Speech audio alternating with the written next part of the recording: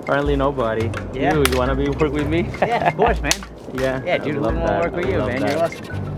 It was horrible being there. You know, I mean, I love everybody because I'm a lover. Yeah, man, you seem like that. You're just a big, warm guy. Yeah. Like, it just, you guys were put through the ring. So if out of everybody here, like, you guys, yeah, I mean, you guys went through the most, you know?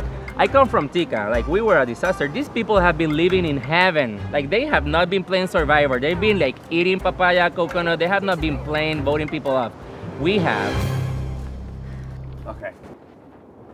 My shoes to get one. It's so sandy, and ours is. Uh-oh, are you okay? Is that Josh? Yeah. Josh. Are you okay? You okay? Yeah, I passed out.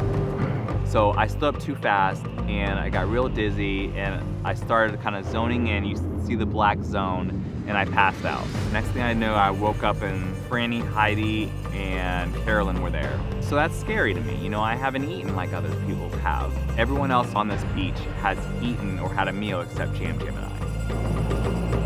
Do y'all want to cut up like papaya or something? Do you want something to eat? You think that will help? Yeah? Let's just leave him.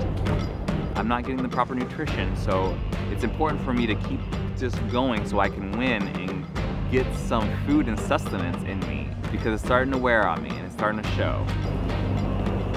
Oh, yeah.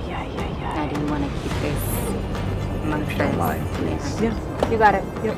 So I don't want people to kind of start questioning like what's going on with Josh and even have a bigger target on my back. Like maybe he should go home. He doesn't feel or look well.